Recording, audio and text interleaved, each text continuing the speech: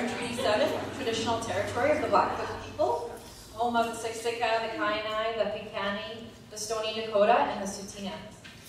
So welcome to our community conversation, Basic Income Through the Lens of Food Insecurity.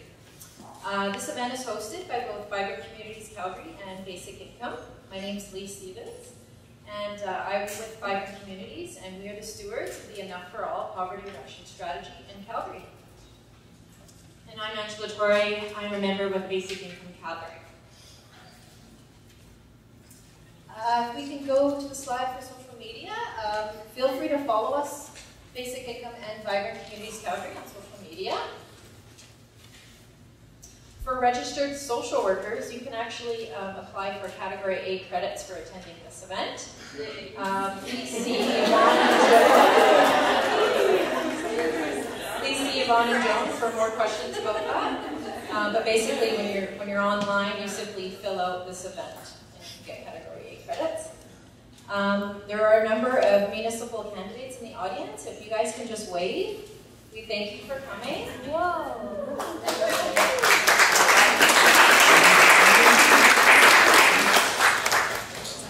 So I'll quickly touch on a few housekeeping items. There isn't a scheduled break tonight, so feel free, if you need to use the washroom, grab some food, some drinks, just go ahead and do so. In case of an emergency, we have 2 emergency exits, one on my left and the one most of you came in through tonight. And if we need to, the muster point will be in the field on the north side of the building. Portions of the event will be videotaped and photographed, just so everyone's aware of that. And I'll just quickly touch on tonight's agenda. So tonight we have a fantastic keynote speaker, Dr. Lynn McIntyre. After her,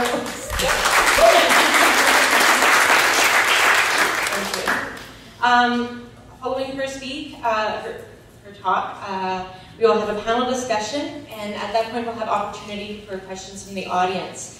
And those post-it notes that you got at the beginning, please write down any questions that you may have, and we'll be collecting those to help with the panel discussion. Okay, so make sure you record your questions on those sticky notes. And finally, a reminder, when you first came in, I think you were encouraged to grab the evaluation form. Please take the time to fill that out. As well, I believe most of you were encouraged to grab how you can help or takeaway document. Again, I'm going to encourage you to grab this, take extras if you want, and please read through this. This does outline what Basic Income Calgary is all about. We believe and support the concept of our principle-based basic income guarantee program here in Alberta. And we're going to just play a short clip, which will outline basically what we believe and support in. There's no audio, but really it's just music, so we'll just appreciate in silence.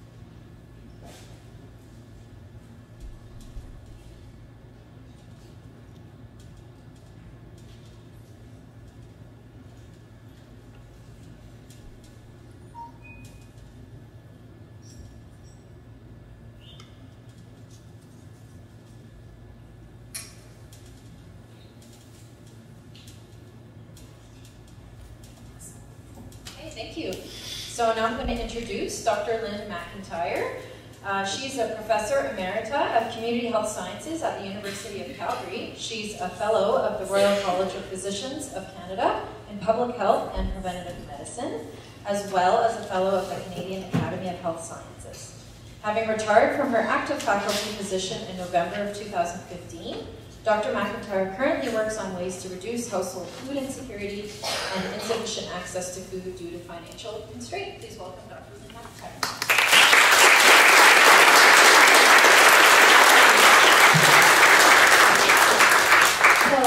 very much for this invitation, and I'm just delighted at this very busy time of year to see such a large audience. You'll see a little bit of calisthenics every time I want to change the slide. What I want to do today is to explain what household food insecurity is and why it's important. Then I want to show that household food insecurity is about income, not about food. And then talk about what we know so far, how basic income or stimulations of basic income might reduce household food insecurity as kind of an inspiration for the rest of the evening and with our panel and afterwards. So I only have time for a very brief social history of food insecurity in Canada.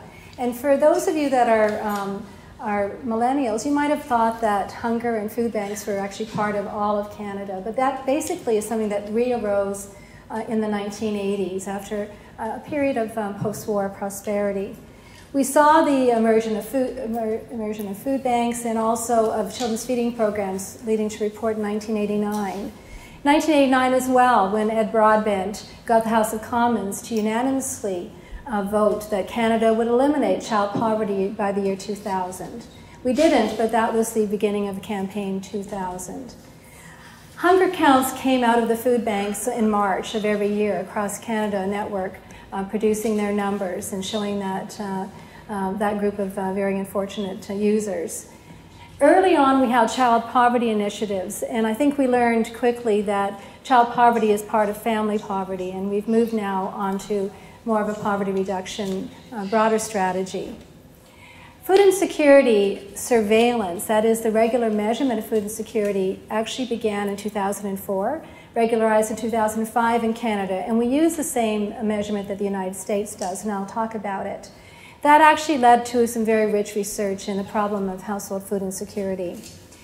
Throughout this period of time, we've actually had the public very much aware, but legislators as well. I've actually had an opportunity to look at 30 years of our Hansards in a variety of legislatures in Canada, and the legislators all know about hunger and food insecurity.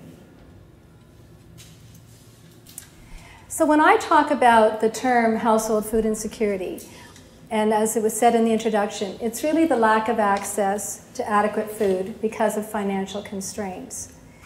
It is the operationalization of this metric, this surveillance tool that's used to measure those that are food insecure from those that are food secure. If you know the term food security, that comes from the 1996 World Food Summit, in which the countries of the world came together and talked about food security. That is an aspirational term, and it's very comprehensive. So Canada signed on the World Food Summit and produced reports about it, and it accepted the definition of food security, wherein all people at all times have physical and economic access to sufficient, safe, and nutritious food to meet their dietary requirements and their food preferences and their active and healthy life. So that aspirational term could make everyone food insecure in a moment. If you want to go and find GMO-free foods and you can't find them, you're food insecure, if we accept that. So it's very important to understand that food security is an aspirational concept that's very broad and comprehensive. It has our food system, it has our local foods, it has healthy foods. Food insecurity is not the flip side of food security. It is that which is measured by this instrument that I'm going to be talking about, and it is that which is about having lack of access to food because of financial constraint. So the Household Food Security Survey module is the national instrument that we use. So when we say somebody is food insecure, we're not making it up. And I think we should stop these little, interview questions like, what does food insecurity mean to you? No, this is what it means. It means that you were offered 18 questions on an instrument and you answered affirmatively to at least one or two. And the questions go in gradation from worrying about running out of food to having to compromise on the quality of your food to having food deprivation associated with even skipping meals or not eating for a whole day. Food insecurity is measured at the household level. It's about the adults in the household, of which there are 10 questions, and the children in that household. which there are 8 questions, and you get the results from that. So that's what we're talking about. When I say household food insecurity, it's those measures. So what about the situation today? So I mentioned we have national surveillance, and that's through the Canadian Community Health Survey. So if you've heard the term 4 million, that's the original data. The number of counts of food insecure individuals who have answered at least one positive on that food insecurity scale is 4 million in the year 2012 when we had nationally representative data. The severity does vary. A marginally food insecure person is one that's worrying, or household is worrying about food and have some small compromises. The moderately food insecure household is actually changing the dietary composition of the diets and having to change their dietary intakes. And then the severe food insecure is our classical hunger group, which includes the real deprivations, including not eating a whole day. So you can see that 12.6% of Canadian households in our last national survey, we're going to get new data next year, were food insecure, and that we have the relationships of 4% marginal all the way to 2.6% severe. These are very, very large numbers. 4 million is a large number of people. If you consider some small food programs of 15 people, cooking together, you've got to talk about the scale of 4 million when you're talking about dealing with this problem. So it's a problem of material deprivation. I just want to show you a few stratifications by here's household composition. So the big winners are the low-income lone mothers living alone with their children. So they're representing 34% of all those households are living in food insecurity. You can see that families with children are also more food insecure than the couples without children, or even the couples with older children. And then I'm going to be talking about this interesting group of the single unattached elderly, which is actually almost among the lowest of the food insecure. You can also see a worrisome group of these single unattached employables that are also more likely to be food insecure. So that's the range. It varies across the provincial jurisdictions and territories, and that's really important because that means that food insecurity is policy sensitive. There are different policies for housing, for wages, for income supports, etc., across the country, and that results in different levels of food insecurity. So we have the tragedy of Nunavut, where 45% of households in Nunavut are food insecure, and the territories are high. But you also see that in the year 2012, Alberta was distinguished by having actually among the lowest, or if not the lowest, food insecurity rate in the country at 11.5%. The numbers are, however, different in terms of the density of population. So it's important, while we have very, very, very high rates in the territories, 84% of all the food insecure households in Canada live in Alberta, Quebec, British Columbia, and Alberta. People are very, very concerned, as they should be, about children living in households that are food insecure. And here we see, again, a startling and appalling result of 62% of children in Nunavut are living in food insecure households. And here we're not doing that well in Alberta. We lost our advantage in terms of having overall lower rates of food insecurity. Our child poverty is higher, and therefore we had 17% of our children living in food insecure households. And I'm going to be pointing out this pretty low rate of child poverty in Newfoundland and Labrador, which should surprise you. So why is this important? It's important because there are impacts on health, mental and physical health, and life stress throughout the life cycle that food insecurity brings to those that experience it. So I'm going to just highlight a few of my work and some of others as well that takes you a little bit through this glimpse of what this looks like. I think the important underlying factor is that the impacts of food insecurity on health and mental health are not mediated nutritionally as much as they're mediated by the stress of living in that experience. And feeding up a child that lives in a household that's food insecure is not actually going to improve their health or mental health as much as removing them from the family's experience of being food insecure. So what is interesting but awful about food insecurity in the world of knowing about the adverse childhood experiences and other types of neglect is that food insecurity has its own unique and independent adverse effect, all else included. So in 1992, I was part of the design team of the National Longitudinal Survey of Children and Youth. And if you've ever done a survey, they gave me one question. And the question that we could put in the survey that started in 1994 was, has your child ever experienced hunger because there's no food in the house or money to buy food? And then we followed these children for between 10 and 16 years. And we had their food insecurity through child hunger experience, which is the most severe experience. And we had their health. We had their mental health, their chronic diseases, and we had lots of information about the household's composition, education, and income. And this is what we found in this cohort of children. The children who ever experienced hunger had poorer health than those that did not, all else taken into account. That if they had, every 2 years when they came back, if they had another episode of answering yes, that they had lived again in hungry circumstances, they were able to not only have poor health, but to convert this into chronic conditions, including asthma. That when you looked at these young people 10 and 16 years later, in terms of their depression and their suicide ideation, it was significantly higher than those that had not had the experience of hunger. And the last study was looking at the youth reporting on themselves. So this was not the mother reporting when they were a little kid, a youth reporting and following those over time, that the youths who reported the experience of hunger not only were more likely to have depression, but a persistent depression.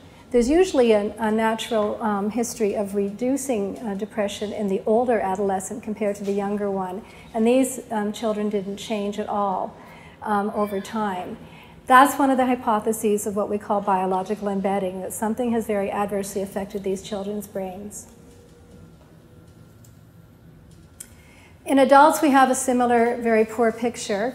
So if you only want to ask one thing to an adult, you ask them about how do they report their own health, and if it's fair or poor, it's very likely to be so, as you will find the outcomes come later.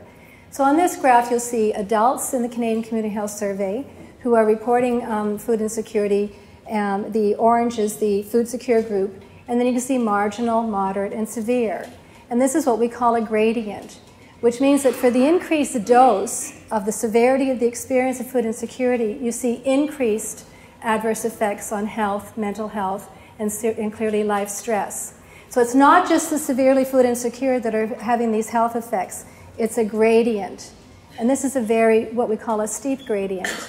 So much so that you're seeing, I think, up to 40% of those that experience severe food insecurity, and these are a one-year measure, will be telling you that they feel that their health is poor or fair. And this converts itself into chronic conditions in adults as well. So you see that we have a gradient, a reverse gradient for no chronic conditions, for the food secure being the most likely, and the multiple morbidities, and you see the list of these things from diabetes to asthma, whatever. Some are diet sensitive, others have nothing to do with diet. Much more likely in a gradient effect to be chronic conditions from those with food insecurity experience. So just a month or so ago, my student and I published this paper, which is the gradient of mental health problems among adults with food insecurity experience. And again, we see the sharp. So the lowest is the food secure, marginal, moderate, and severe. And here we're seeing here we've got 40% of individuals that are severely food insecure can report suicidal ideation in the past year, depressive thoughts in the past month, and a major depressive episode. Most of these were physician diagnosed. Very, very profound mental health effects. Again, the message being that food insecurity is an experience of deprivation and material deprivation that's mediating primarily through stress. And this costs a lot. So my colleague Valerie Tarasek, with whom I've been working in the last 6 years, was able to take the Canadian Community Health Survey food insecurity rates and match it with the Ontario Health Insurance Plan records. And you can see again the gradient. The food secure for adults and you've got over a twofold increase in annual expenditures for those with higher levels of food insecurity, including that little marginal group. All they are is deeply worried about running out of food, and you see that they also incur increased costs. The other thing you see, if you spend lots of time on these data, is that the only thing that's not different is day surgery. Every other aspect of health care, from prescription use to emergencies to being hospitalized, it's not that these people are big users, right, of going to the family doc or to the walk-in clinic. Pervasively, there's an increase in the health care requirements of those that are increasingly food insecure. So this obviously implies that food insecurity, if it were reduced, would yield a food security dividend that would be a dividend that would give us health and mental health and well-being and also save us a lot of money, which is why it's important and why we need to do something about it. So we come to the concept of income.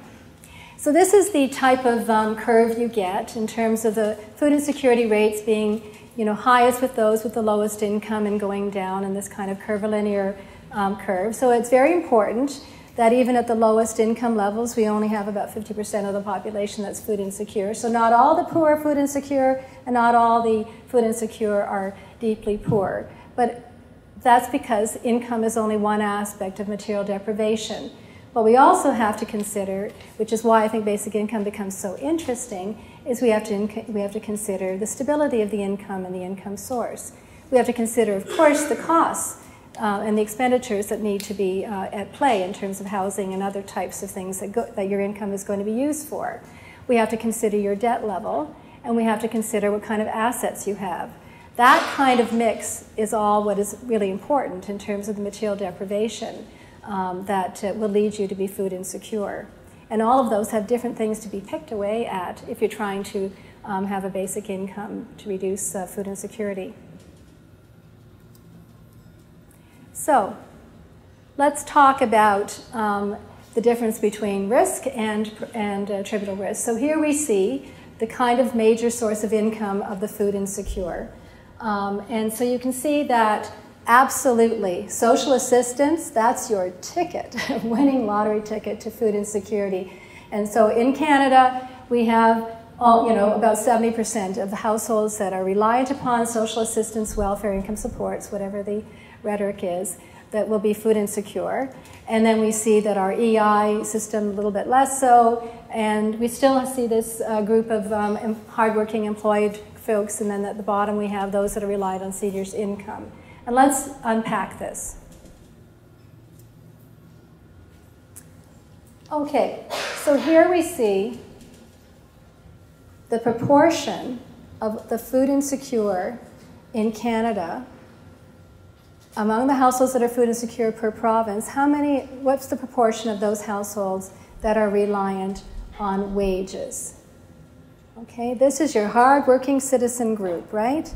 And you can see it's not good to be winning all these competitions like Alberta here. So we have that 77%, 76.8% of Alberta households that are food insecure are reliant upon the wages that they're earning. That's your hardworking citizens. Whereas our friends in Ontario and Quebec is around 58, 59%. Those are very policy-sensitive differences. You could say perhaps the manufacturing sectors of Ontario and Quebec, different types of service sectors and income supports, unionization may be making a difference in some locales and not in Alberta.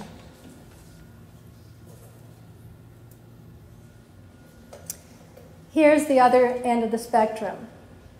Here's our winning tickets and social assistance. So while we have, yes, we've got this high prevalence of our households that are food insecure being these wage earners, we also are making pretty well sure in this last national data that if you were on social assistance, you had almost the highest rates of food insecurity if you were on Alberta social assistance. And then we have our little friends in Newfoundland and Labrador. So Newfoundland and Labrador, what a curious place to have poverty reduction. So they actually did it, in 2007 over a 5-year period. they were able to drop their food insecurity rates from 60% to 33%. That's about 50%. That magical 50%. What did they do? Income. They brought the income support rates up. They indexed their rates to inflation. They increased the earning exemptions. They increased low-income tax threshold. And increased the liquid asset. 50% reduction of food insecurity in the highest risk for food insecurity population in Little Newfoundland, Labrador. Okay. What about the seniors? So we have this very interesting group, and again, for those that are not millennials, and many people in this room have never lived in Canada when old ladies had cat food in their cupboards and no cats, right? And that was one of the shames of the poverty of our elders that was actually dramatically reduced and eradicated virtually by the assistance given to them. So this is what it looks like. So Canada introduced the Guaranteed Income Supplement and the Old Age Security, and the red line is that, about $16,850. That's how much it is. You can see that it's well above, for the single unattached person, the social assistance rates in the various provinces, but it's still below the blue line, which is your low-income cutoff, your poverty line. So we're talking about a huge poverty reduction strategy that actually is still below the low-income cutoff, but far above what our social assistance rates. Remembering again that income stability and the reduction of income shocks and other things are actually really important in the whole story of food insecurity. So we were able to do this study, which has been getting an awful lot of support. So one of the things that was used for was to partially, I think there was other people saying the same thing, to reduce the age 67 to 65 change to the old age, to the pension. So what we were able to show is what does it look like when you're a single unattached person in the near elderly age between ages 55 and 64, and you've got a very low income. And what happens to you in your food insecurity at that time after you get your birthday card and you're over the age of 65. So that's the study that we did using the Canadian Community Health Survey as a simulation of basic income. So the first thing you see is that there's a variety of income sources in all different colors for those that are under the age of 65. That some are working, some are on social assistance. Everyone here has under $20,000. After age 65, though, that green is the seniors' benefits, the old age security, guaranteed income supplement. That's the source of income that they are receiving, and that's so it's showing that that's what's probably making a change. And the food insecurity rate goes from 22% for that age group under age 65 to 11% after age 65, a 50% reduction of food insecurity. 22% to 11%, a 50% reduction. I actually say there's very few social policies that have 50% effect sizes. And income is one, and food insecurity is so sensitive that it's really worth considering. So we were able to extend this and to look at some of the health effects, mental health and physical health, and my colleague was able to look at costs.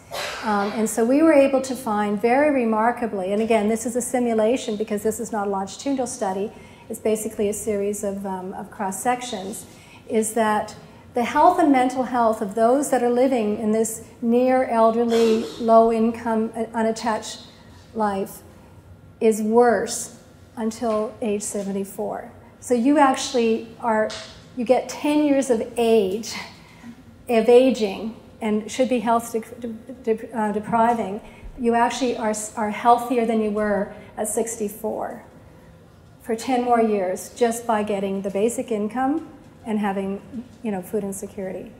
And then you see again the big increases. You know that the red there on the right-hand side is the food insecure healthcare costs for over 65. They start gobbling them up, right? Because they're sick and they're poor and all the rest.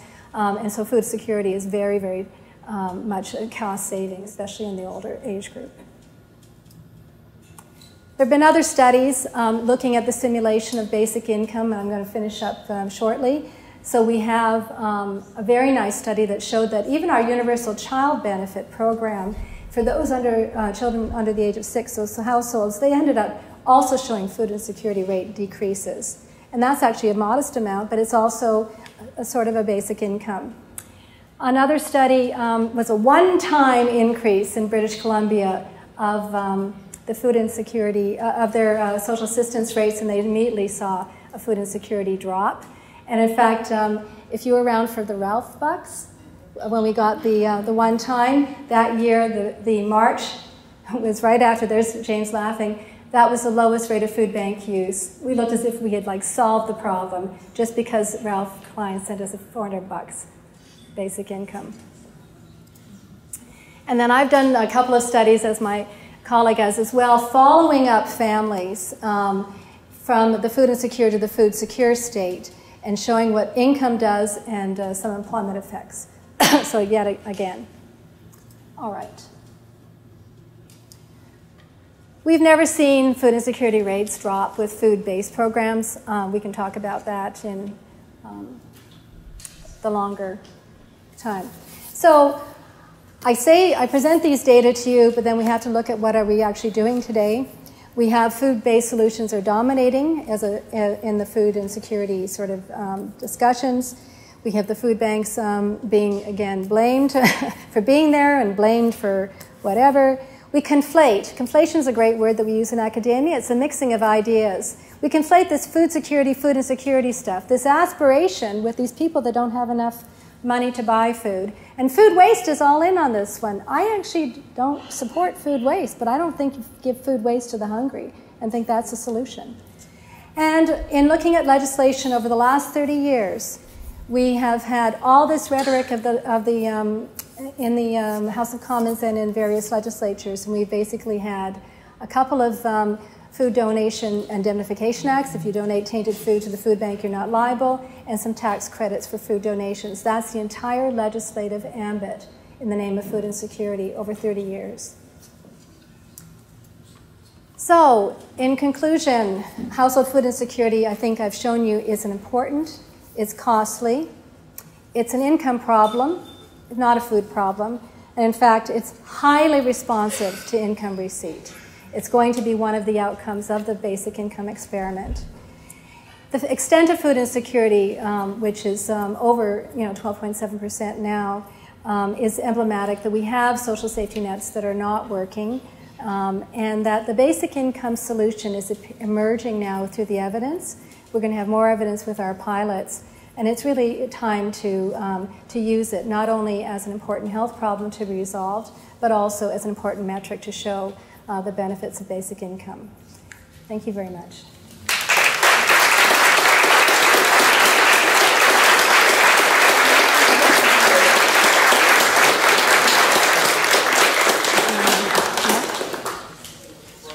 Okay, sorry. I forgot about this part. Oh, thank you so much. It matches perfectly.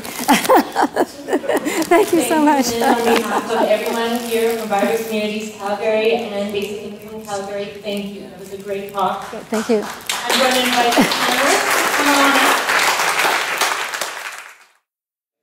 up. So I'm going to introduce our panelists. And we did start them out with a few questions ahead of time so that they could give some thought to their answers. But I really do want to thank all of you for taking the time to really think about basic income and how it relates to yourself, your organization, the work, the advocacy that you do. And so I'm going to start here with Mary Salvani to my left, your right, I think. Mary is a member of the Disability Action Hall, and she's a vocal advocate for better solutions that address the root causes of poverty and lack of accessibility within our community. Mary stretches every dollar to make ends meet, and she is a dynamo. I've known Mary for about 10 years now, and powerful, powerful advocate. So thank you, Mary, for joining us tonight. To Mary's left is James McAra. Really? You are? Okay, all right, so we have that clear. James is the CEO of the Calgary Food Bank and co-chair of the All Food Dignity Constellation, or collaboration. James is passionate about making Calgary an amazing place for people to live, for everyone. To James's left, we have Carole Carpot Lacassagne. I've been practicing. Carole is originally from France, and she works at the Women's Centre of Calgary. She started as a peer support and social issues volunteer. Now, Carole has recently earned her master's degree in social work, so congratulations, Carole. She's going to take those credits and run, and maybe there's extra for being on the panel. And so now she is the social issues coordinator with the Women's Centre. So please welcome our panelists. And of course, we brought Lynn up for good measure. So, as I said, we did send a few questions, and I invited all of the panelists, if they wanted to put any slides together or any notes, we would make slides available. And we'll forward, Miriam has a slide. So in Dr. McIntyre's keynote address, she outlined that income, rather than food itself, is the solution to food insecurity. In your experience, what are the challenges or problems with current solutions to food insecurity and poverty? Well, you know, we've actually been talking about this a lot, and you know, one of the things you talked about is some of the things you have to go through to actually meet your basic needs. Oh yeah, for example, I just paid for school today. One of the things that I did was I applied for, I actually got my grades high enough so I could get a bursary, and also sold some photos over the course of the summer, so I don't have to use AISH to pay for it. What's the AISH experience like for you? Hell and water. With AISH, when I first applied for AISH, I did a 16-hour test over the course of 2 days, just to prove that I have a disability that doesn't grow legs and leave. With AISH as well, when I first applied, I brought my mom with me, which was a great support, but the AISH worker thought I couldn't speak for myself, so she asked my mom, well, can Mary talk? Does Mary understand what we're saying? And she asked that in front of me. And obviously, you're excelling academically, so that answers that question. I'm going to move on to James. James, I'm going to ask you the same question. So again, Dr. McIntyre outlined that income rather than food itself is the solution to food insecurity. And so what's been your experience with the challenges of our current solutions?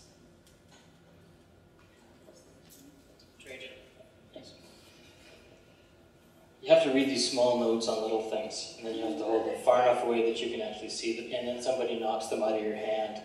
So in looking at this, one of the things that really caught me from Dr. McIntyre's presentation was that there is no system. And for the pieces that exist, to Mary's comment, you're constantly trying to prove something that is highly evident, that you should not have to go back and prove and reprove just to say, you know what, has it got 2 legs and run away? No, I'm pretty much, you know, the way I am, or this is what we're working on. So when we look at the pieces that are in here, we look at food as a proxy, but we don't actually talk about the role that food is playing in the well-being and the universal health of people. Thanks, James. That was under 3 minutes. That was under 3 minutes. That's all right, Carole. Over to you. Just want to go ahead. Yeah.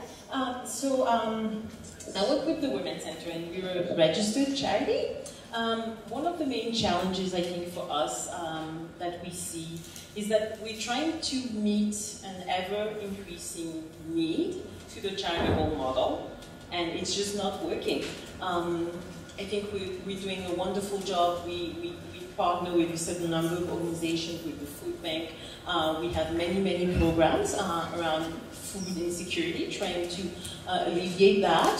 And that's our Food Day program. I have our numbers here with the Food Bank. Last year we had over 3,500 referrals, for instance. So far this year we have over 1,700 referrals. So those are huge numbers, and I really do think many organizations do a wonderful job on that, but it's just not enough. We can never catch up to this ever-increasing growth. And really, what we're doing, I feel we kind of, it's band-aid solutions really, and they're not really solutions at all. And we really need something more sustainable and more stable. All right. Thanks, Carole. Well, that leads into the next question, and I'll have you answer that one first, and that's, so why does the Women's Center and yourself have such a keen interest in basic income? One of the first things is that also we have several areas of work in our Get Assistance area, which is the area where we respond to immediate need women who come to the door have. We work a lot around food. We have many food programs, so that's a huge bulk of our work. So there's interest there, of course. The second thing is, I kind of like the boat metaphor to explain structural factors, like the boat is sinking, we're trying to get water out, but we also need to understand why is the boat sinking in the first place. And the first thing we see is that we're taking water out, but we can never get the water fast enough, then so that's kind of something that's not feasible for us to do. The second thing that we see, I think basic income and food insecurity, when we talk about food insecurity, is a good example of those systemic factors, of those root causes that we need to act on. I think that's really important for us, and also recognizing that food insecurity and poverty, we talked about poverty as well, but it's a lack of income. I think it needs to be really said clearly. It's about the lack of income. We can talk about mental health issues, addiction issues, lack of social capital, lack of human capital, sure, but those are all consequences of lack of income. And that's why it's important for us. Thank you. James, I'll pass the question over to you. What's the interest that the Calgary Food Bank has in basic income? None at all. Okay, fair enough. I don't think you're going to get away with that. I tried. Looking, and I'll use maybe 30 seconds of my previous unused time. Good luck with that one. Looking at the basic income, when you look at the statistics and the information over time, and it sounds kind of weird to talk about people's statistics because they're not, but when we want to look at what the trends are and what's going on, Ralph Bucks, decreased food bank demand. It was that simple. When AISH was brought up to a reasonable rate, or an unreasonable, depending on how you look at it, food bank demand went down, and then crept up because AISH did not keep pace with the cost of living. So what we've seen is when we look at a balanced income, a basic income coming in, there is that element of stability for a portion of Calgarians. Now, as Lynn showed on her, sorry, Dr. McIntyre showed on her chart, Canada is one of the greatest places to be if you want to be food insecure. It's even better in Alberta because we rank high in both. You know, we're going to need food if we have a wage, and we're going to need food if we're on some kind of income support. So damned if you do, damned if you don't. In that, I would defer to some kind of structural change that needs to shore up some of the places that we're falling behind. And it becomes very complicated very quickly, but we have to start somewhere, and in some segment, it may not be everybody, but this is an excellent place to start when we're looking at those we're leaving behind. Thanks, James. So Mary, so you're part of the Disability Action Hall, and you're also a really strong advocate what's your interest in basic income? Well, we always talk about at the hall that people don't have enough income to make ends meet, to do the things they want to do, and that sometimes they have to make sacrifices just to survive and thrive in society. I think that basic income is a right for everyone. I think that everyone has the right to live the life they want to live, and that's why I believe in basic income. Thank you so much. So I'm going to bring Lynn in on this now. And so, Basic Income Calgary is advocating for a principle-based basic income in Alberta. And so those principles are on that sheet. I should know them by heart. Be universal, be adequate, be individual, be a part of a social support system, and be a step forward. So I've asked Lynn and the other panelists, why are these principles so important as we seek an income solution to food insecurity and poverty? And I'll start with Lynn. So the principles really begin with a premise of, as Mary was saying, people have the right to live dignified lives, and that we are not judging people, their deservedness, less or more. That's what the issues of the universal is. That's what the issue of getting away from these very means-tested and mean-testing ways that we do assess people's eligibility. The notion of an individual as well, there have been many very important studies of basic income done, particularly in our global south. And individuals there are women who have not been thought of as persons, or disabled persons, etc. When individuals are given basic income, their status changes, their purchasing power changes, and their ability to be emancipated changes. So that's what the individual is about. You're not going to be judged by the plan that you keep. And it's a very important principle for that. The other principle that we cannot overlook is that when we give basic income, we render invisible, I say, 50% of our food insecurity problem. The other 50% is there for our health professionals, social professionals, other types of service providers to actually do what they're trained to do. To take care of people with mental health problems and addictions, to take care of people that need capacity building, etc. As opposed to the time of these professionals now scrounging around for resources. So this is not a replacement of the entire social safety net of a just society. It is really around rendering invisible those whose problems are easily assuaged by having enough to meet their basic needs. So that really speaks to the complementary part of a sound social support structure. Carole? I think that's, we also have some basic income policy at the Women's Center. It's pretty much aligned with the Basic Income Group. We've been working together on this. About social supports, I would say we bring in a gender lens as always, and I think that's it's really important to keep in mind that we've seen this already, but women, especially lone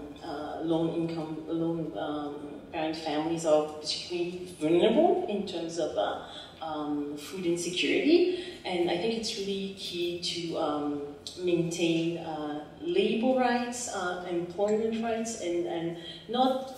Sometimes we have some concerns that this could be used as a way, almost as a subsidy for the private sector. I think it's really important, specifically on this principle, to keep that in mind.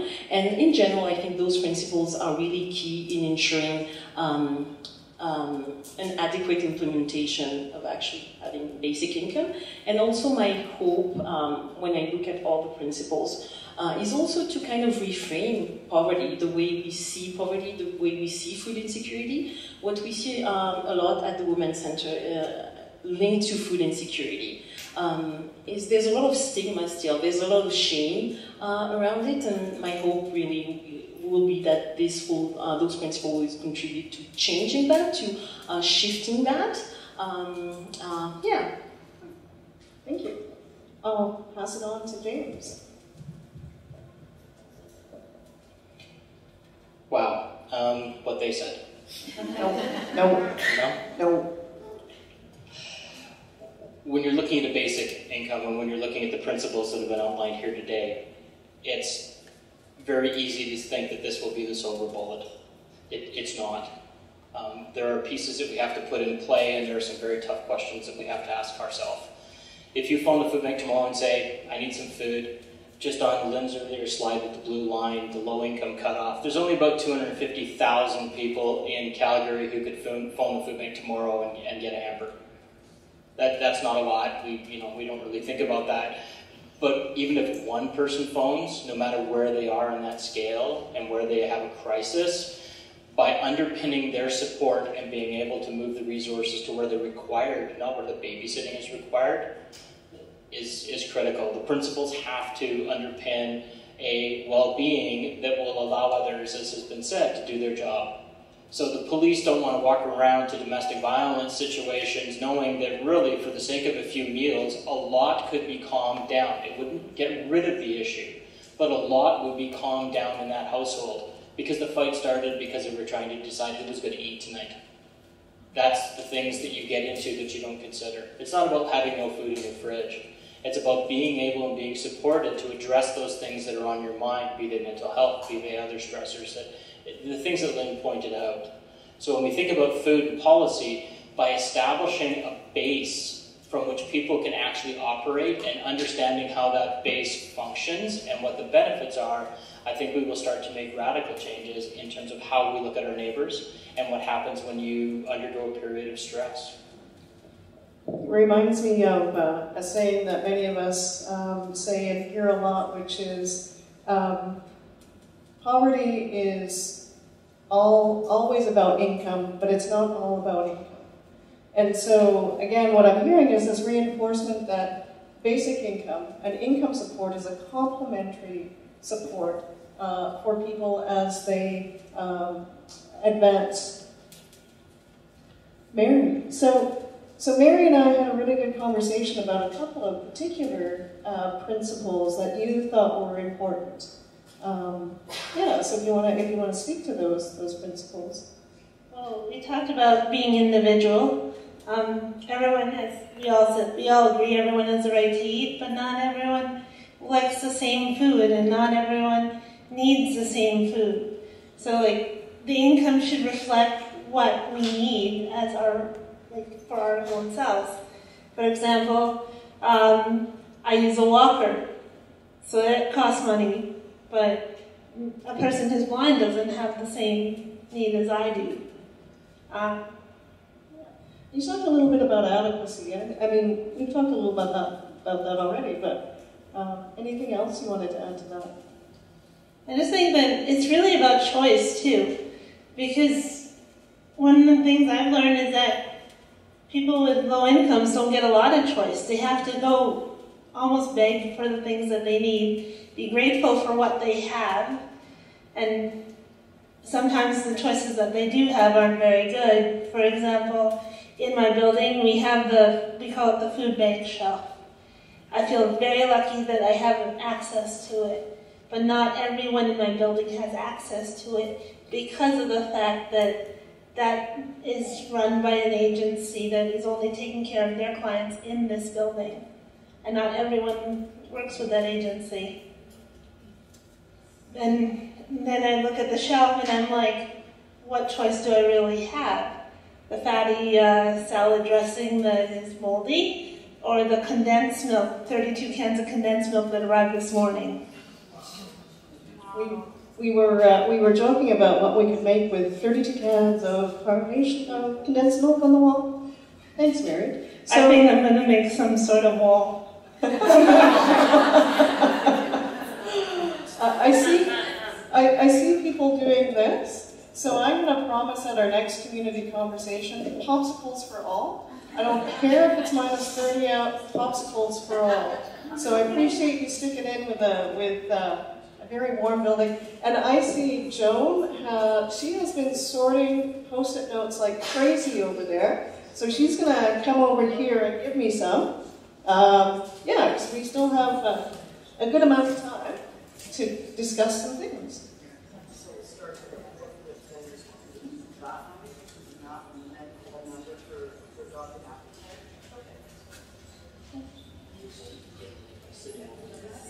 That's for dogs.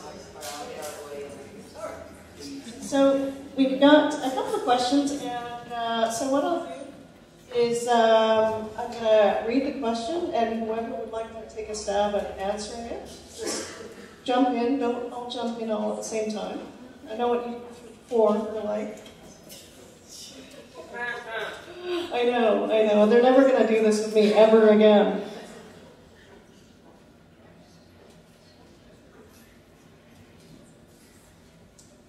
So yes, I do need new glasses. Okay, so here's the question, and it's an interesting one. What would be the minimum basic income to drastically reduce food insecurity? And I'm going to say we're talking Alberta.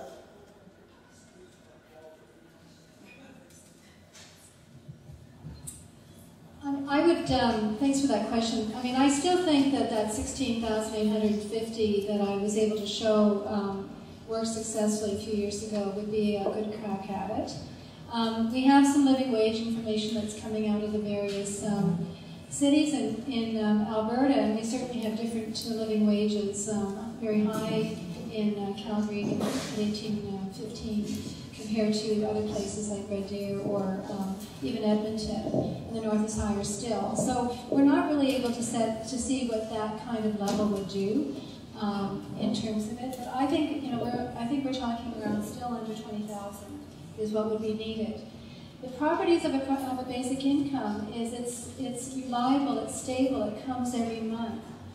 It allows you to do some buffering in terms of any kind of shocks that come up. So it's actually worth more than its dollar amount because of its stability.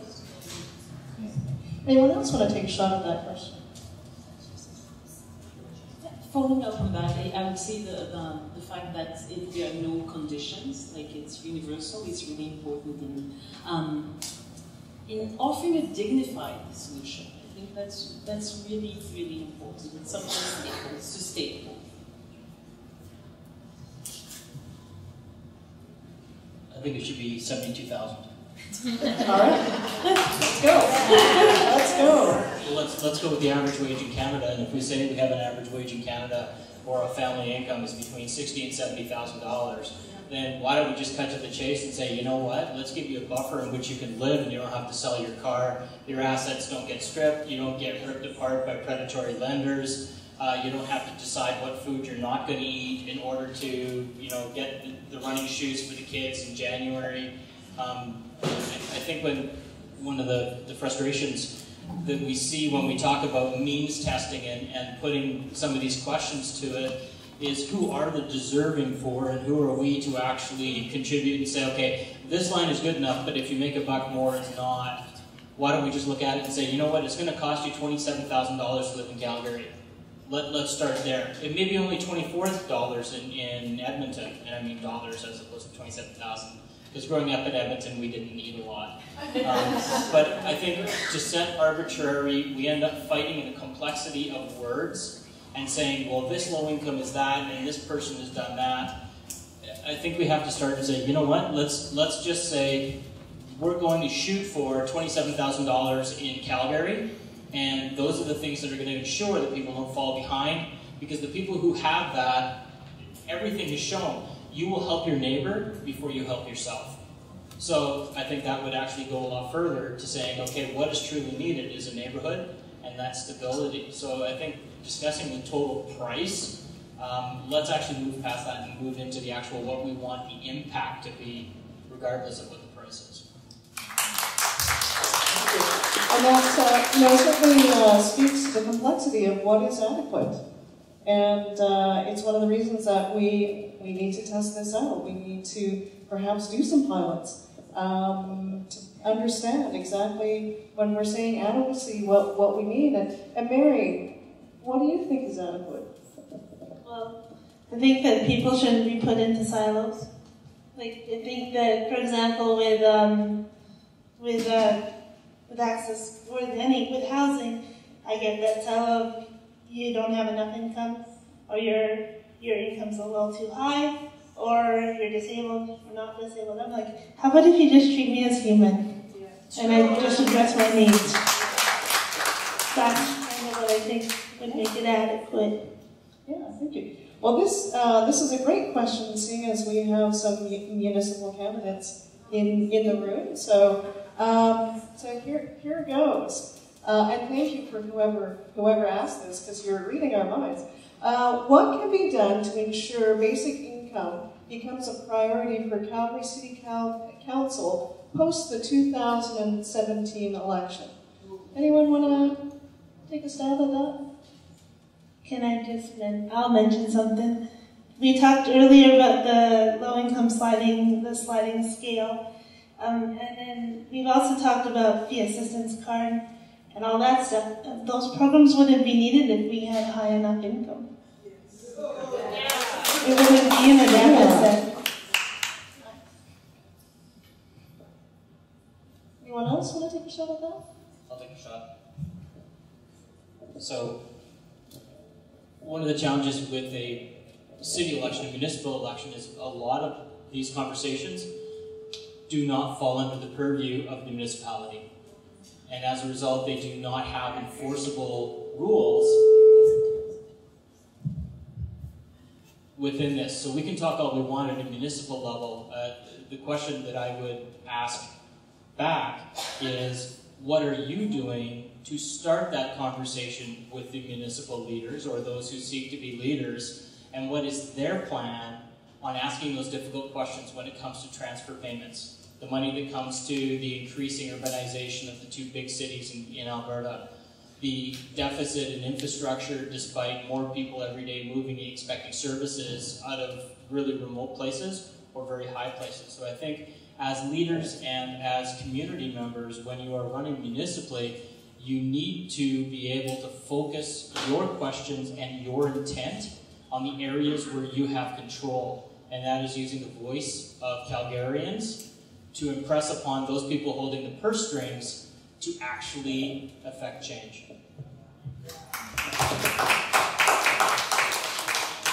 I just wanted to add that I think we as communities need to be resilient, need to be strong, unified, and I think those voices need to be heard. We need to be bold, and sometimes you need to ask for the dream.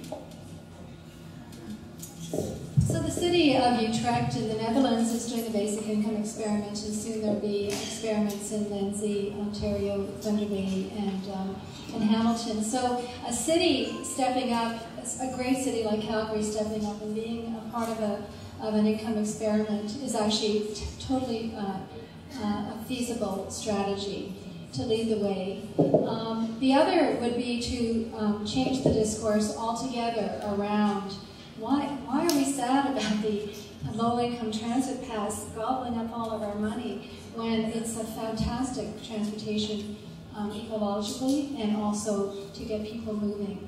These are things that, it's the discourse of investing in people, the discourse of the greatest city, the discourse of the city that is celebrating its diversity, that is not leaving people behind. That's a positive discourse that the municipality can bring after the next election that will actually hopefully stimulate these types of bold social experiments from those who do have the power to implement them. Thank you. And Basic Income Calgary doesn't have an ask of all of you. So, and Yvonne and Brian will come up later to make that ask. So, Dr. McIntyre, so this is your set of questions. How can we get a copy of your slide presentation? So I've been taped, and so you'll be having a YouTube type thing, I guess. And what else? And then the slides are there, and yeah, can we send those slides up? I'll PDF them. Okay, all right. She's being very generous. Thank you so much. It's all published. It's all yours. All right. Next question is for you. So, at a recent poverty conference I attended, in the spring, it was discussed that there is $31 billion of food waste in Canada per year. What can we do to fix it? Well, I'm not sure if the person was in the room when I talked about this concept of conflation. Lots of problems and so little time to solve them all. So food waste is a problem. It's a problem of packaging. It's a problem of expiry date. It's a problem of portion size and hospitals and other institutional things. But it's not a problem that's going to be solved by letting the hungry eat it. And so I've met with Brian Pincott even in this city to ask for the Zero Waste Council to take its 7 top principles of why food waste is a problem and to take out number 8, which is that, and we can also feed hungry people. People do not need food, they need income. And so this is absolutely not a solution. Again, food security says we need to reduce food waste. We need to have a global food system that's fair and just and sustainable. We need sovereignty. That is not the same as people not being food insecure. That is a poverty income problem.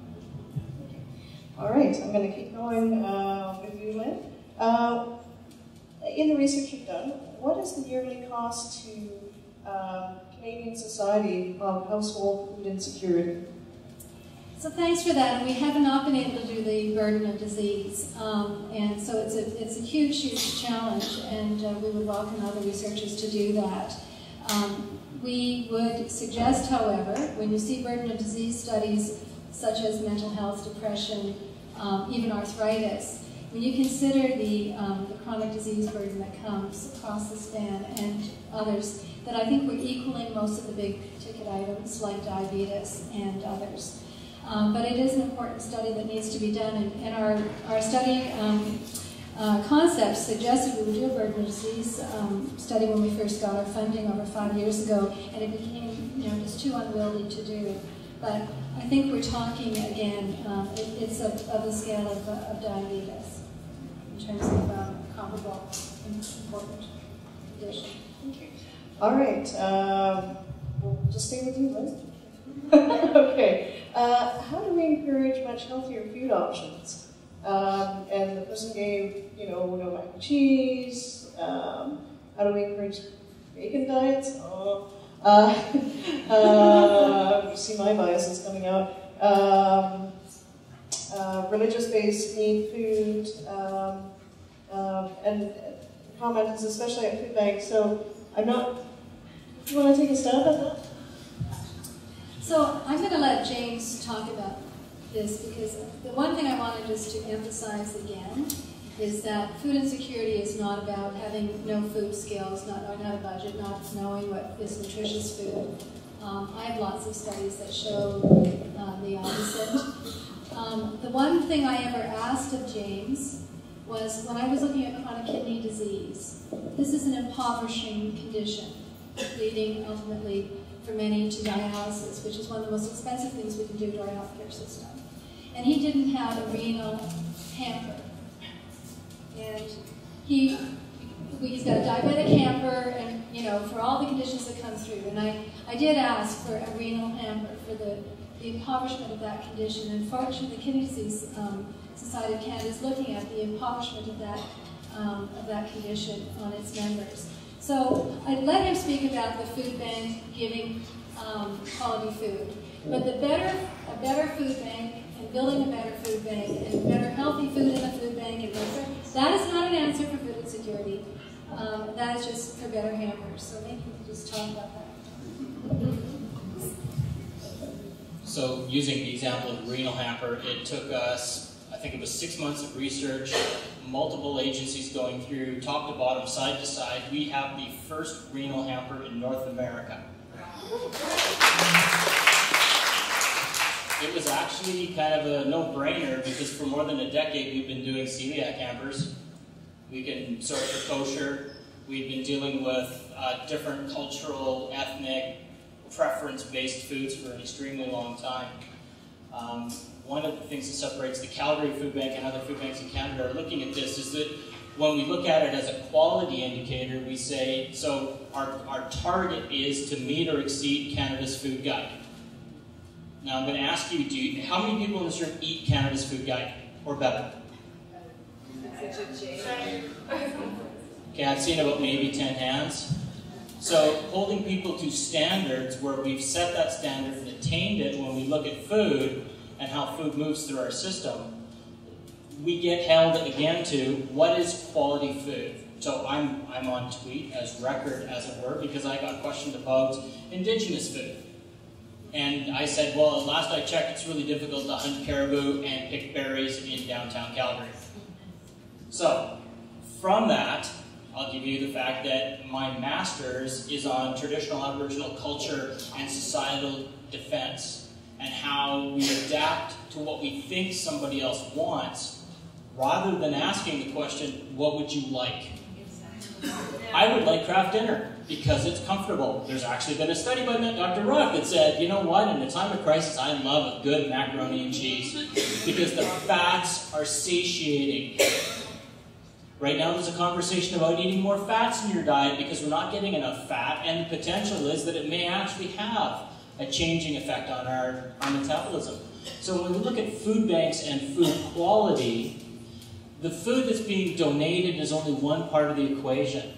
The engagement of organizations and people to that food quality to actually learn what's in their community. When you go to the Women's Center and you see that, oh, this is the type of food that is here, this is what we've got, have you ever asked if you can get something different? My note today for Mary, to find out that there's a cabinet in her building that has food, but only certain people are able to access that food, I'm going, oh, that's a phone call we can change tomorrow morning. These are the things when we're asking about quality food. Waste at a food bank, 5%. You're going to come dumpster dive? Have at it. Because there's not much left in there, given the fact that about 40% of our food, and we're seeing this increase in food banks and food programs, is coming from a fresh variety because there's an increased demand from the public for more locally grown, fresh foods that have different nutrient content than what you would get in a ceramic package. Each one has its value.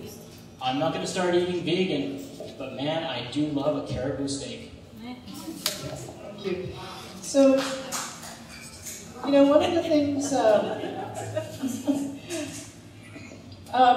so for those of you who know me know that I work very closely with Poverty Talks, which is an advocacy group of people who experience poverty every day and have had to access some of these services that at times it hasn't been a very dignified service.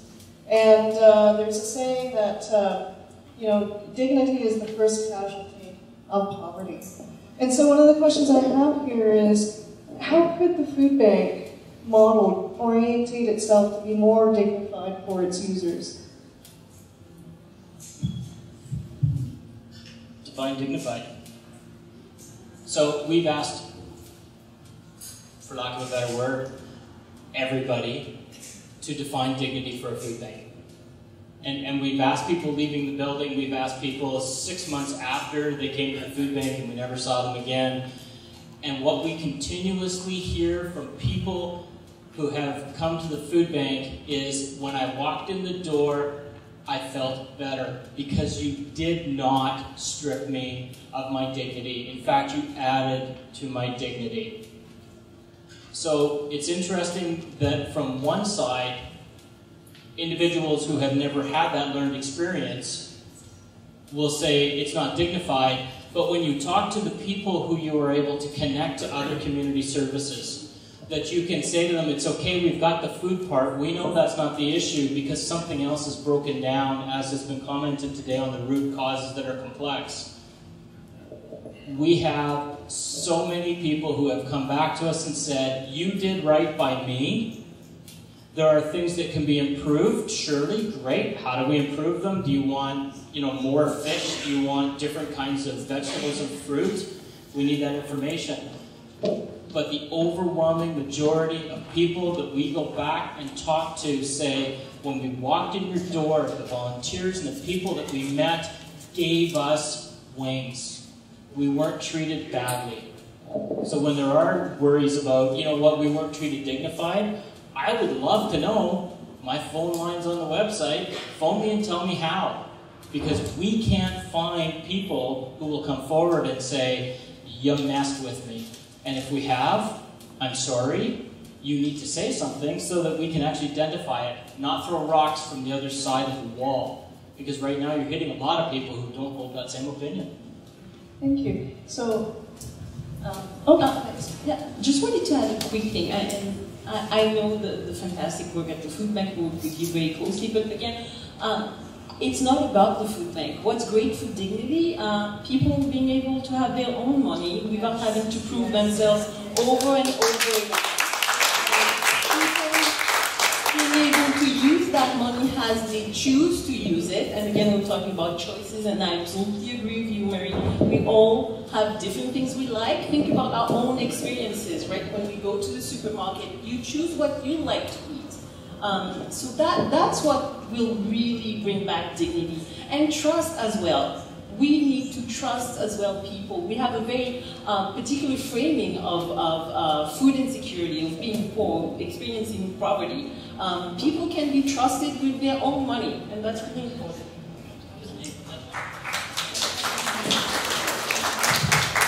So we talked a little bit earlier about the low-income transit pass. And we've talked earlier about the City of Calgary accessing services and saying, look, if you sign up for this program, there's a whole bunch of things that we will make you aware of that you can get and you can access and you can bring into your family that you may not have otherwise had. You fill in one form, everything goes through that, and we're all good. So what we quietly did at the food bank is we asked that question. Did you fill in the fare spare form? Yeah, great. When do you want to pick up your food? What agency would you like to connect with in order to get that food? How can we help you? But the resistance that we got from the city, we were told by the city that we were not allowed to do that because that was their measure. And we weren't allowed to use it just as a, you know what, we don't want to see any paperwork. Did you qualify? Yeah, great, let's go, here's the food. How do we connect? So there are barriers, there are systemic barriers to people who are trying to maintain their well-being off the damage of others. So I think we have to break those and say, you know what is dignified? Let's go and do this. If it means that we do this or rather than that, then let's go and do that. Rather than saying we need to stop. Yeah, no, thanks, James. It's a difficult question to answer, and I appreciate your openness and Carole, your perspective. Can I say something? Sure. So this is a follow-up. I live in the community of Inglewood, which I really like. It's a beautiful community. Has some cool little shops and grocery store and restaurants, but it does not have an affordable grocery store. So I'd like to see that there is at least one affordable grocery store in every community in the city. So this is our last question, and so again, it's a theme around the idea of dignity, and you know, there's a lot of power dynamics that happen between folks who are accessing a service and those who are providing it, and so and I'm gonna take license with this question and think about, if we tie basic income into this equation, how do we empower people to get what they need and what they decide, and how do we shift this idea of lack of dignity through basic income? Can I say one thing that the Action always says? You get proud by practicing. You gotta practice and keep on practicing and sharing your voice until you get heard. And things are done.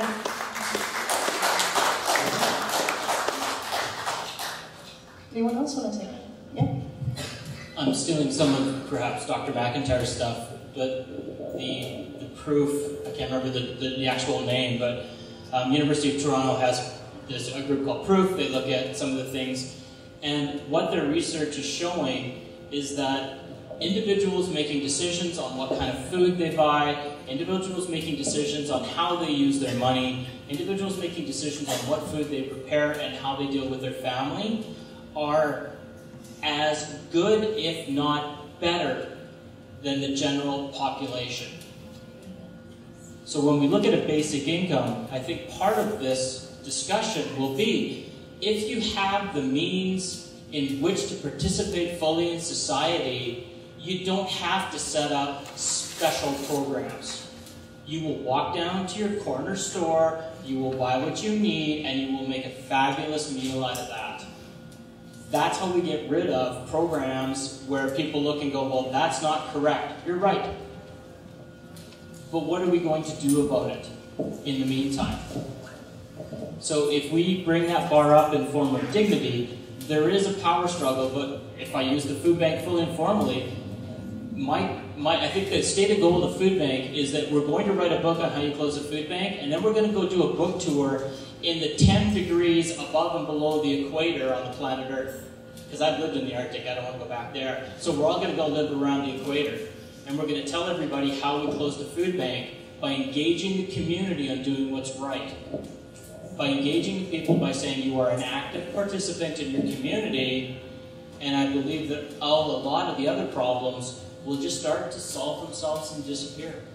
Supply and demand. Who's coming on the tour? I'm thinking of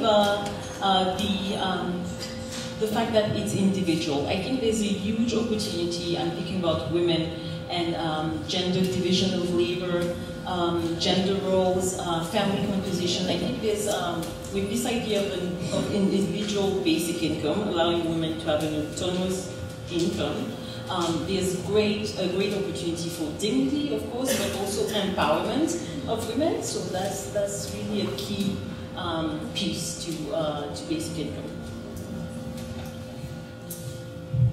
So I just wanted to remind us that if we were able to provide a basic income, 2 million of the 4 million people that are food insecure would disappear, and they would go on in their daily lives and be intermingling with you. They wouldn't need to be empowered. They wouldn't need capacity to be built. We wouldn't need them to be getting, special courses on whatever. They would be part of the great us, the mythical sort of middle class. So this is not a stratification of the poor, the food insecure. These are structures that are arbitrary, and they're not. Those are not real structures, and they are, again, they disappear with the people that move out of them. So the town of Dauphin was a town without poverty while the mid-com experiment was going on between 1976 and 79, 74, 79. So we could have a town of Calgary without poverty. And it wouldn't be that anybody, special needed to be empowered up. That's the way life goes on when you're not being trod down by the system and the structures that are what poverty actually creates. And that creates poverty as well. So we'll give the last word to Mary. When you make something accessible to one group of people, you make it accessible to everyone. So for example, what's the point of building a grocery store that's affordable if no one can get in because there's stairs in front of it? And what's the point of having a grocery store when your ride, for example, Access Calgary, doesn't allow you to carry more than 2 bags of groceries home each trip? All right. Well, there are a lot more questions here, so thank you so much. If you have more questions, we'll collect them. We'll be looking through them, I promise. I want to thank all of you for coming up here. I know it's not an easy place to be up here, and so thank you so much for having the courage to be here, for sharing your thoughts. We have gifts for everyone. You get a book, and you get a book, and you get a book. And so in case you're so inspired, this is a really great book that Brian, our co-chair, has been reading and has in his back pocket. It's called Utopia for Realists by Frederick F. Bregman, I believe his name is. And so we wanted to give our panelists just a small token of our appreciation. And with that, I'm going to pass it over to Lee.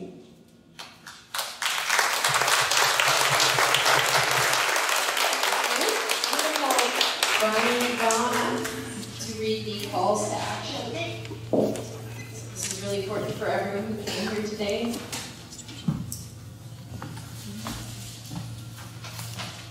Hello, everybody. Brian and I co-chair the Basic Income Calgary Action Group, which is an action group of Basic Income Canada Network. So we work together at the municipal and the provincial and the federal level. Brian is with Engineers Without Borders, and I'm from Social Workers for Social Justice. Okay, first of all, thank you all for coming out tonight. This is great. Thanks to our keynote speaker, panelists, Daryl, for trying to shepherd them through the panelists. And thanks to BCC for enabling this to happen tonight. And being able to share some of the ideas and benefits that a basic income could provide. Food insecurity and health benefits are two of many, many benefits that could be obtained by having a basic income. Other things are like social justice or criminal justice. Those kind of costs would go down. Additional jobs, protection against precarious employment. There are a number of things that we'll be exploring further as we go forward. So we wanted to emphasize the takeaway piece of paper, which basically has a summary and very nice pictorials of our principles. Thanks to Kat for all of that. It's fantastic. And what you can do to help. Broken down between learning about basic income and its benefits, about acting, which is what we're all hopefully going to move towards, and sharing. Around learning, Yvonne mentioned the Basic Income Canada Network. There are many networks throughout the municipalities in Canada, and the Basic Income Canada Network kind of tries to tie those together and give us some strategy and some information. I wanted to emphasize that we have network meetings every quarter. This is actually one of the network meetings, a little broader because of BCC's input. But we'll be trying to get as many people as we can through our network to explore where we're at, talk about actions, what we can do, and also learn more about basic income. In November, we'll be talking about jobs and precarious employment and job insecurity and what basic income might be able to do about that. Let me see. Oh, Basic Income Canada has a pretty good website. There's lots of information there. There's links to other websites. So if you want to learn more, you can go there, and there's some really good information there. I think that's it. What we want you all to do, as you learn more about basic income, as you join with us in this important work, the question was asked earlier about how can the municipal government be involved in basic income. We work at all three levels. Municipalities take the brunt of poverty, and a national strategy is to have municipal councils pass resolutions to support basic income and encourage their province, the Alberta government in this case, to support, design, and implement a basic income in cooperation with the national level. So it's complex, and we work on all three levels. The municipal election gives us the opportunity to go to forums and ask candidates what they think about basic income and if they would support such a city council resolution. There's a number of forums coming up. Engineers Without Borders, for example, is sponsoring one on September 19th that will include the issue of basic income. You can go to democracy.ca, I think. Democracy Calgary. Democracy Calgary, right. Calgary Democracy.ca. Thank you. we want you to write your MLA, advocating for a principles-based basic income program in Alberta. And talk to your friends, talk to your families. Let's build this movement and let's get this done. It isn't a dream, it's possible.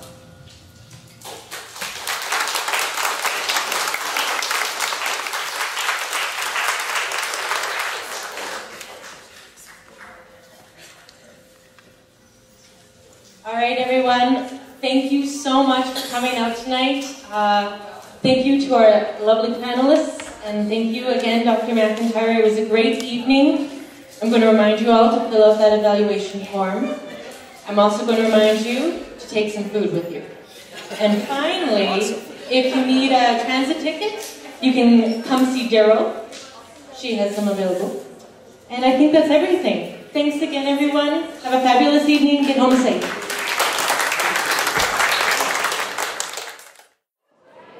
So the definition of food insecurity is lack of access to adequate food because of financial constraint. So the definition is based on people answering questions around worried about running out of food, compromising the quality of food in their diet, and going out without food for an entire day sometimes.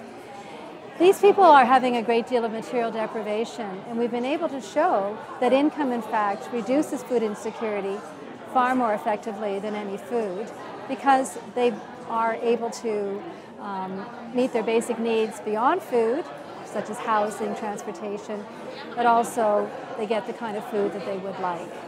So the state of being food insecure is a state of income insecurity, and therefore people need income, not food, when they're food insecure. I'm thinking the first thing that comes to mind, we work with women and families, and the first thing that they tell us constantly is dignity, like how food insecurity impacts their dignity and their ability to choose for themselves. So I think that would be a major step, having basic income, in terms of having that dignity back. And the second thing I'm thinking of in terms of all the work that we do around gender roles and lack of access to employment for women, I think there would be a great empowerment piece. Women being able to have an income, whatever their choice is in their lives, and not being able to not being dependent on familial situation, family composition, gender roles, and also when we think about basic income, so unconditional money that women could have access to, it could be a way as well of course, being more food secure for them and their families, but also of having access to skills building, education, all those pieces together, right? It's much more than having money, having income. It's really the ability of leading fulfilling lives. The basic income program would improve my life. I'd be able to eat what I want to eat, live where I want to live, and go to school where I want to go to school. A basic income would affect many people and the organizations that work with them, because it would provide a substantial floor from which no one would fall, and there would be no holes through which a safety net would be inadequate. So my interest in basic income is a place, a country where we all have dignity, where we don't have to prove our poverty, and when you're not hanging on to your last single pill of medication because you can't afford to get any more. And people can afford to go to the doctor. And I think about a lot of the people I work with who have significant disabilities and are facing many barriers to access, and it's one less hurdle for many people to be citizens in our country. Basic income would be very important because, number one, food insecurity. As we've been talking about tonight, people can afford food, they can afford to eat, they can afford to feed their family, they can become healthier at work, they're going to be more productive employees, they're going to be more productive students. We've seen that there is a link between hunger and childhood success in education and school and higher grades if people are fed properly, but also puts a roof over people's head. It can virtually end homelessness if that person genuinely wants to be off the streets. But we also have to keep in mind the definition of basic income and how much that is, what is considered a livable income. Those are a lot of conversations that people aren't talking about. The cost of living in various parts of Canada are very high. In Calgary, rents really have not gone down with the vacancy rates going up. And I think we actually need a fairly higher basic income than people would be proposing. I'm thinking almost $38,000 is what's needed to actually be able to live a life of dignity every year. And we can end homelessness with it, we can end childhood hunger with it, we can end hunger period with it, we can improve the economy through not only increased spending, but increased productivity among our workforce. Basic income is essentially almost a magic pill. I'm not going to say it's going to solve everything, but it can solve almost all of the problems facing a good chunk of Albertans today.